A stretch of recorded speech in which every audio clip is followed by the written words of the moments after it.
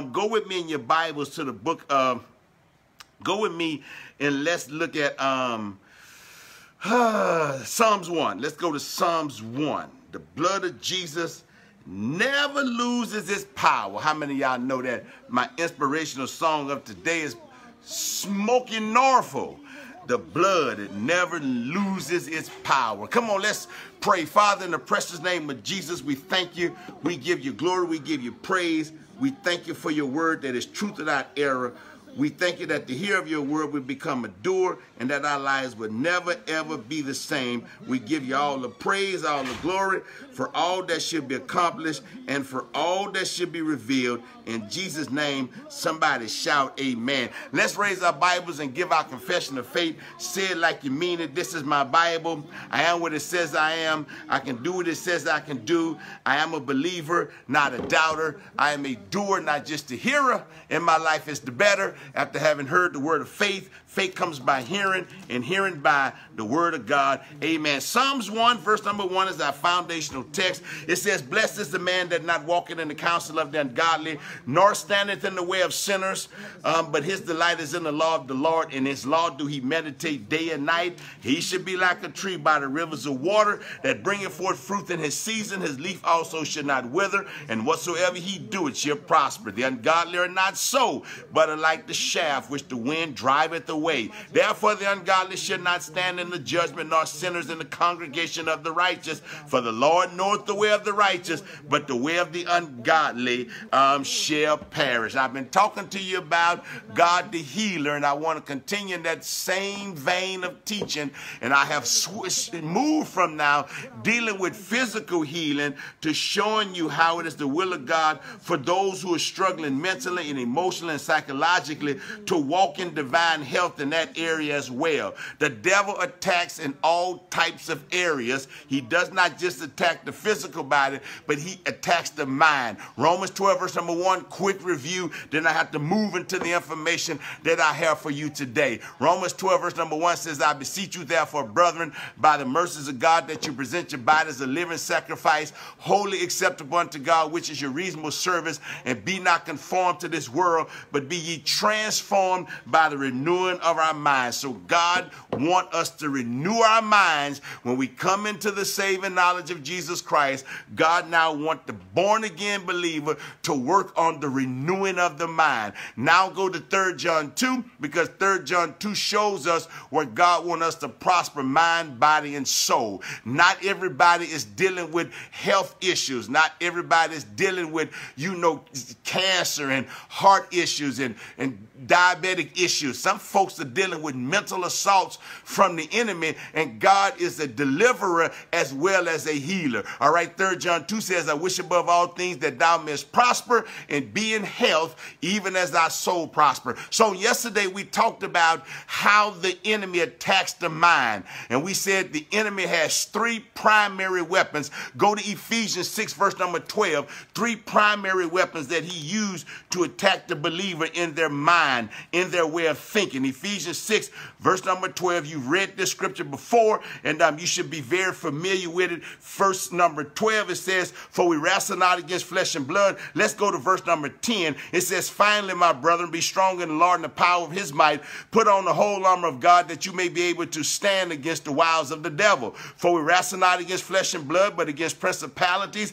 against powers, against the rulers of darkness of this world, against spiritual wickedness in high places. Wherefore, watch what it says, take unto you the whole armor of God, that you may be able to withstand in the evil day. Check that out now. The Bible warns us of an evil day, and having done all to stand, having your loins girded about with truth. That's the word of God. Having on the breastplate of righteousness, your feet shod with the preparation of the gospel of peace, and above all, take the shield of faith, where will you be able to quench all the fiery darts of the wicked. So the wicked man, the evil spirit, he shoots these fiery darts, and these fiery darts are shot at the believer to get the believer out of the will of God in the mind. He got to try to beat you in your thinking. The devil constantly constantly works to beat the believer down in the framework of their mind. All right, so now we said that spiritual warfare comes in two ways. Remember on yesterday, I talked about offensive and defensive. Offensive warfare is tearing down strongholds that the enemy uses on your thought life, and he uses deception and accusations. What is offense warfare? It's tearing down strongholds that the enemy uses on your mind. These strongholds can be strongholds that has attached themselves to you mentally from past hurts, past pains, past struggles. All of these things can affect your mental capacity, how you deal with life from a mental place. And then we said there's defensive warfare. It's guarding yourself against the tactics or schemes of the devil. The devil have all types of schemes, all types of tactics, all types of stuff that he uses now to work overtime to beat down your resistance to the things of God. That's what he does. Remember now, I talked about how you got to be very careful how you deal with people who are, as I call spiritual hoarders. If you ever watch that show Hoarder, people pile up stuff and they keep stuff for years, and they get comfortable with it. And they know that they have an issue, but until they get help now, they can live amongst all of this filth and all of this, dirt and all of these, roaches and rats and all of this stuff comfortably because they are hoarders. But if you really deal with a hoarder and get to the root of the issue, there's something wrong mentally with this individual. And now remember, I said now you could be dressed up, because a lot of hoarders now, they go to work every day. Come on, somebody. They dress up and they go and work in industry, and people don't know that they're hoarders. People don't know that they have all of this junk working in their homes. And then when they go home, it's like they go and lay amongst all this junk and they act like nothing is wrong. Well, there's a bunch of church folks who are hoarders. You're hoarding things in your mind, and it's a bunch of junk that's keeping you from experiencing God's best in life. Some past hurts, some past mistakes, some things that may have happened to you. And let's not belittle things that happen to us. Let's not belittle that some folks have been molested, and that molestation has caused them to have a mental complex, that's totally contrary to the will of God for their life. We're not belittling the things that happens to people. We're not belittling sexual abuse and, mental abuse and emotional abuse. We're not belittling those things, but we cannot hoard those things, because as long as we hoard them, the devil will use those things against us, and we will never experience the fullness of who God is. So the weapon, of the belt of truth guard us against the deception of the devil, the weapon of truth. That is why when I get girded up and I put on my armor, I got to make sure that I put on all the armor. Here's the issue with a lot of church folks. We don't like to wear all of our armor. We put some armor on, we leave some armor off. And whatever part that you leave off, that's the part that the enemy is going to attack. If you leave off truth, he's going to bring in deception. Come on, somebody. If you leave off the helmet, he's going to shoot fiery darts. You got to make sure now that you wear your armor every day. You would leave your house half naked. Come on, somebody. Leave your house half naked and see what's going to happen to you. This ain't these cities where you can walk around with nothing on. Leave your house. Go into the grocery store and don't have on all your clothes and watch what happens to you. Well, the same in the spirit realm. If you leave your house, if you leave, the environment that you are part of, and you don't have all of your armor on, the place that you failed to gird up will be. So watch this now. Now he comes in, the enemy comes in, and he try to wear you down. Whatever armor that you don't put on will be the place the devil penetrate. Somebody shout, put all your armor on. So now go with me in your Bible and let's look at some more stuff, because the weapon of the sword of the Spirit, the word of God, it tears down strongholds that took hold of my mind. Y'all come on back, come on back, come on back. I don't know what happened, praise the Lord, but God is good anyhow. So what? Watch this now. When we talk about tearing down strongholds, the only way we can tear down strongholds is with the word of God. That's why he do not want you to engage this word. All right, go to Joshua real quick. Joshua 1 verse number 8. Joshua 1 verse number 8. Somebody shout hallelujah. Just like the devil trying to steal somebody's message. All right, Joshua 1 verse number 8. Watch what it says about meditating on the word. All right, it says Joshua 1. Go to Joshua, Pastor. 1 verse number 8. All right, this book of the law shall not depart out of thy mouth, but thou shalt meditate therein day and night. So if we're going to beat the enemy in our mind, we have to meditate on the word day and night. Day and night. Remember, I talked about when I was in my, when I had my cancer challenge, how the enemy was constantly, shooting me all these fiery darts. And some of them came through prognosis and diagnosis, which I couldn't be mad at the doctor because they was only reporting what they saw, in the blood work. But how many of y'all know that there's another blood? Come on, somebody. In the blood of Jesus, it has the power to cleanse one consciousness. Watch what it says. This book of the law shall not depart out of thy mouth, but thou shalt meditate day and night. Thou may observe to do according to all that is written therein, and then thou will make thy way prosperous, and then thou shalt have, come on somebody, good success. So God says that he wants us to have good success. If you take one of those O's out, he wants us to have God's success. So now let's deal with these deceptions of the enemy to deceive somebody. That deception means to deceive somebody, to make another person believe a lie or something that is not true. That's what its deception is. What are the two weapons to deal with deception? The first weapon that we must use to deal with deception is the better truth. When they was telling me how sick I was, I told them how healed I was. Come on, somebody shout amen. The weapon of the sword of the Spirit, the word of God, it tears down existing strongholds that took hold of your mind. If I'm going to tear down strongholds, I got to tear them down with the word of God.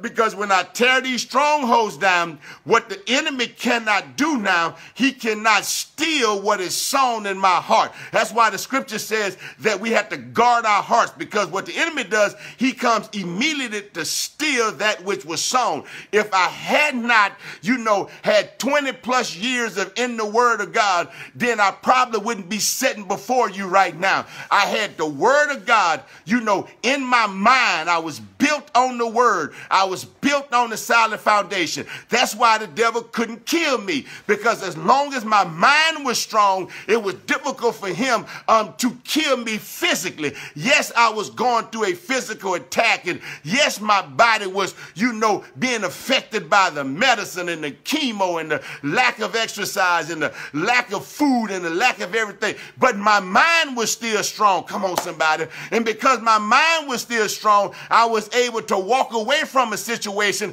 that could have possibly killed me. Somebody ought to shout amen. So now let's look at these two things, these two weapons to deal with. Let's look at temptation. Often follows deception. What the devil does is he has deception, then he brings about temptation. Come on, somebody. For the enemy tells you that you are going to truly die. That's what he told Jesus. Jesus, you're going to die. Come on, somebody. Then he makes the fruit of the forbidden look good. So what deception does, deceptions tell you one thing, then after he deceived you, he present temptation. And if you're not strong in the Lord and the power of his might, that temptation would turn into an action. Come on now. You're not going to live on this earth without having some level of temptation. I guess if you get a certain age, the devil figure, well, they don't have but about 10 years left. Ain't no use for tempting them. But for some of these young folks,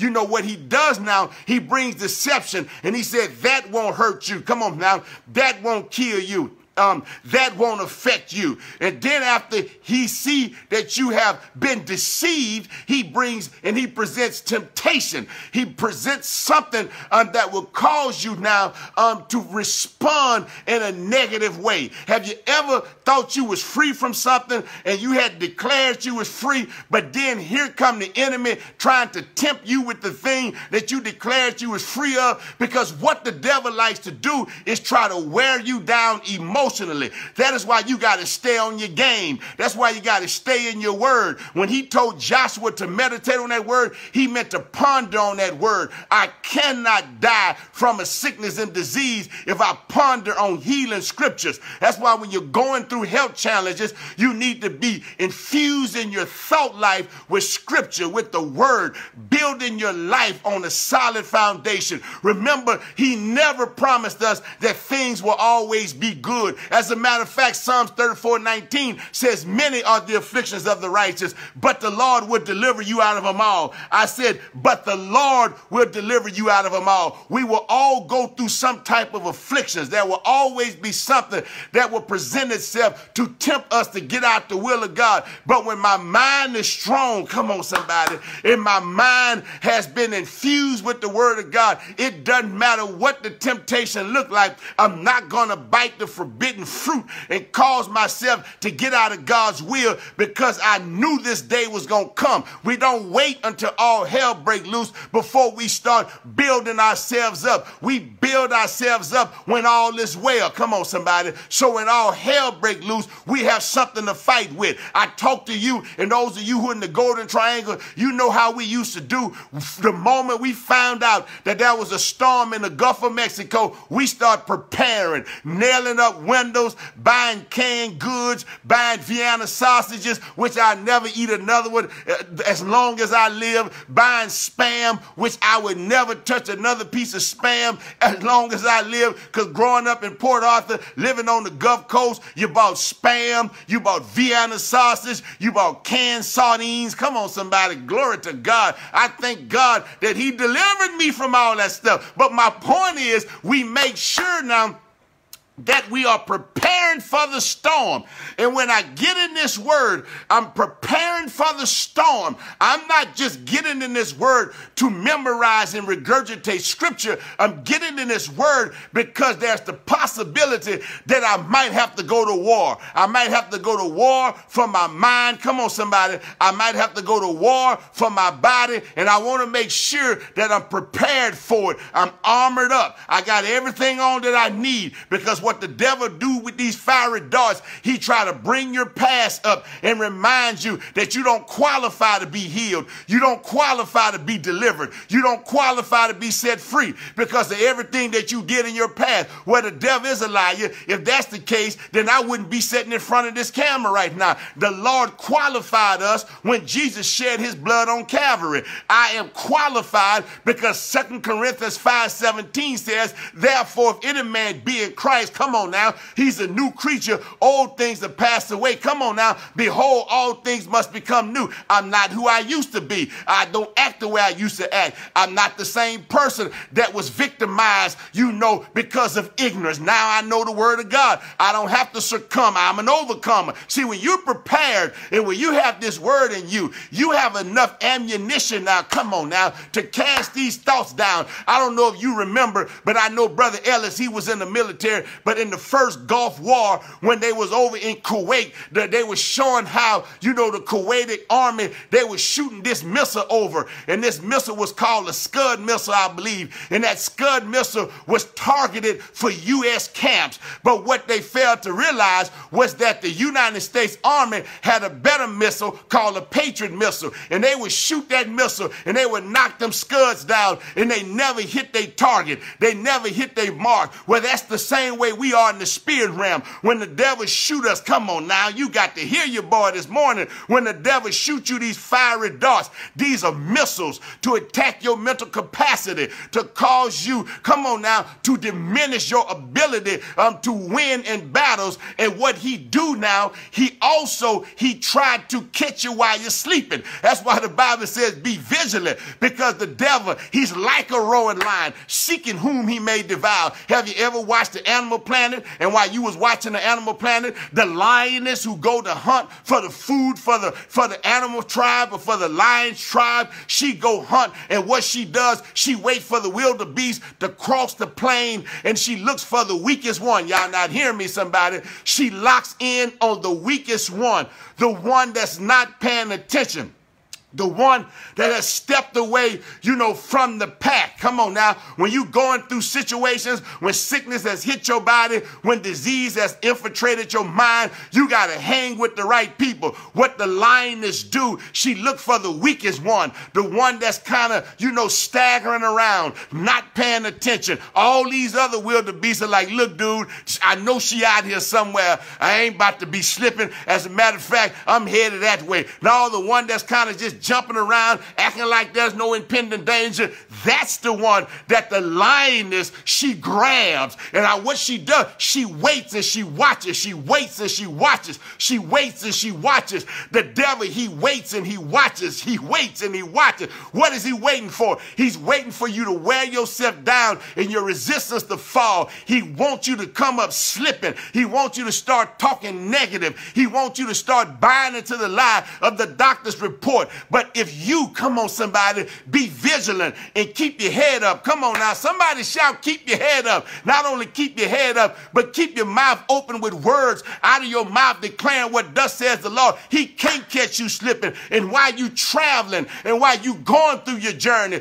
you may as well go ahead and offer up a sacrifice of praise. You may as well go ahead and praise God for what he's already done in your life. You may as well go ahead and let the devil know that you're not buying into this lie, that you dying before your time, that COVID is going to kill you. Come on now, that cancer is going to kill you, that your internal organs are not going to work. You got to keep your head up, man, and you got to keep giving God praise, because as long as the devil can keep you from honoring and worshiping God, he is trying to cause you to slip into what I call spiritual apathy. You know you're supposed to be working out, but you refuse to work out because it takes discipline to do this. If I don't do this every day, I'm going right back to the place that God delivered me from. Somebody shout amen. It's a disciplined lifestyle. It's a lifestyle that we have to work over and over and over. You cannot beat the devil with your head down and your eyes closed. I don't mean your physical eyes, I mean your spiritual eyes. Come on, somebody. I don't mean your natural head. You got to keep your head up, man. You got to keep your head on the swivel when you're dealing with the devil. The Bible says that you got to be vigilant. You got to stay awake. You can't be slipping. You can't let one day go by without quoting the word of God. Well, Pastor, I'm not going through anything right now. Remember, guys, faith is a lifestyle. It's not about right now. It's about what could happen tomorrow. Y'all not hearing me. I say it's not about right now. When I hit 50 years old, the last thing I thought was I would be dealing with a cancer battle. 50 years old, the prime of my life. I'm telling you, man, all was going well. Everything was clicking. Everything, as the young folks say, was popping. Things was working over here. People were happy over there. And boom, here come cancer. Oh, my God, what am I going to do? I thank God that I was prepared for that. Was it emotional? Yes, it was very emotional. It's so emotional that the doctors and your oncologists, they tell you that you may want to consult with a psychiatrist. They inform you in your chemo treatment meeting that you may want to go ahead and get you a psychologist, because this thing is going to mess with your mind. My response was, I've already consulted with the psychologist. I already consulted with a maker. I know what my results are going to look like. I'm not finna lay up on nobody's couch and tell them how bad this is. Now, if you want to do that, you go ahead. But God was He was my wisdom. Come on now. He was my spiritual advisor. And I had already consulted with him for 20-something years. And he and I had had a relationship and I knew how to hear from him and I knew how to get him on the scene of my life. You may need that, and that's all fine. But at the end of the day, you got to get with God and you got to let God be your counselor, your mighty God, your Prince of Peace. That's who he is. All right, now go with me real quick. I got to shut this thing down. I got to shut this thing down. All right, so now we have to understand that God has already, given us exceeded and great promises. Watch what it says in 2 Peter 1 verse number 4. 2 Peter 1 verse number 4. Somebody shout hallelujah. Somebody shout hallelujah. This is a powerful, liberating teaching that we must understand in order to experience true freedom. True freedom. I'm truly free. You're not looking at some fake it till you make it individual. I'm truly free. I'm free from what people think about me. I'm free from needing to be accepted. I'm free from all these things that attack my mental capacity. And the way I got free was I got free. You can't get free from anything until you first get free from people. Once you get free from people, you get free from everything else. Because a lot of times we struggle with self-image and we struggle with acceptance and we struggle with all these things because people put pressure on us to be something that we're not supposed to be. I'm so glad that I am who I am. I'm so glad that I'm happy with me some me. I like the way I look. I like the way I dress. I like the way I do all what I do. Because if I didn't like it, then I would be dependent on somebody else to bring me a, what we call a substitute. And I don't want to be, a imitator. I want to be an originator. I like me. Hey, come on, somebody. If we're going to have a party, we're going to have a party on my terms. I'm not going to compromise my integrity to get folk to like me. So watch what it says in the scripture in 2 Peter 1 verse number 4, whereby are given unto us exceedingly great and precious promises that we might be partakers. We might be partakers. I'm going to close with this. We might be partakers of the divine nature, having escaped the corruption that is in the world through lust. Now watch this, y'all. I got to shut this thing down. He said we're partakers of his divine nature. What does he mean by divine nature? Number one, we have no idea what Jesus looked like. That's not Jesus over your mama's door, that little white man with that long blonde hair. That ain't Jesus. Come on, somebody shout amen. Oh, glory to God. I said that ain't Jesus. Matter of fact, we don't know what Jesus looked like. Jesus said, don't even write no depiction of me. We can look at the scripture, and the scripture give us some idea what he looked like, and I don't want to get into all that. But watch this now, because when you get to heaven, you riding there looking for Jesus, and you don't know who going to show up and say they Jesus. Asian man may show up and say he Jesus. You don't know. But he said now, we take on his divine nature, his spiritual part of who he is. So whatever we see him doing, from a divinity place, we have the same ability to do so as well. So if I take on his divine nature, if I'm in his image, I myself now could look just like Jesus from a spiritual place. You're not hearing me, man. I may not ever know what he looked like in the natural. I will when I die and transition over to heaven. But right now, I don't know who Jesus looked like. He might look like me. You might get to heaven and look up and say, Ed, I thought that was you. That be Jesus. You don't know. We don't know what he looked like. I'm not trying to figure out what he looked like from a natural place. I need to know what he looked like from a spiritual place. I take on his divine nature. What is his divine nature? The things that the apostles saw him do. We have right now on the inside of us through the Holy Spirit the ability to do the same thing. I got to stop, y'all. We can lay hands on the sick and the sick shall recover. We can speak to mountains and the mountains will move. You're not hearing me. Things that are dead in your life, we have the ability to raise stuff from the dead. Why? Because we take on the divine nature of Jesus. We don't know what he looks like in the natural, but we know what he looks like in the spirit. He went about doing good, healing all that was sick and oppressed of the devil. I had a member who came to my church, Gwen, she's on here. Gwen is not the member. I had another member who came to my church. I believe Gwen brought her to the church, and she was having some mental situations. She was having some situations mentally. You heard me talk about her the other day. She was taking 25 pills when she came to our church, not for her health, but for her mind. 25 pills. This lady was on 25 pills every single day of her life. She came to our church 4 years ago, and I remember the day she walked up to me and said, Pastor, I'm tired of these pills. I said, baby, you just stay here long enough. We're going to get you off them pills. And she sat there, and some Sundays I had no idea if she was there mentally or if she wasn't there, but she was there. Oh my God. I say she was there, and she may not been responsive by worshiping or lifting up a hand, but in the spirit realm, the word was penetrating her mental capacity. Y'all not hearing me? And every Sunday that she came, we was putting new medicine in her. She was getting new pills put in her. The pill of health. Come on now. The pill of prosperity. The pill of healing. We was putting Matthew in her, and Mark in her, and Luke in her, and John in her. And she was showing up every day, taking that word every Sunday. And man, I'm telling you, we start seeing how her mental capacity